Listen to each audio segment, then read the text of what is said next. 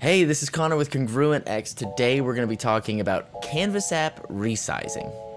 So something that's always kind of frustrated me about Canvas apps is there's not a great way to see how your app is scaling depending on different screen sizes.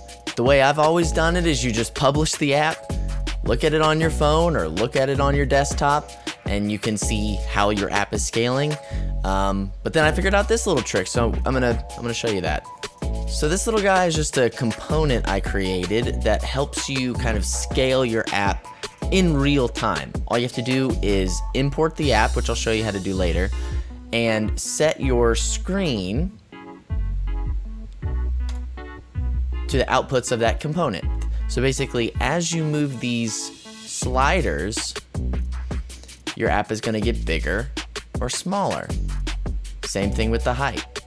And so you can kind of see how the app is dynamically changing its size. It's just a really easy way to see how your app is going to transform, whether it's on a tablet or whether it's on your phone, or just different screen sizes of a phone, different screen sizes of a tablet.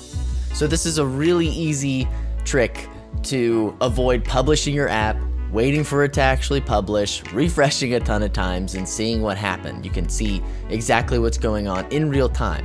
Alright, so I'm going to leave a link down below in the description where you can download this component. And just really quick, I'll show you how to import that if you're unfamiliar how. So you're just going to go to the component tab and hit import.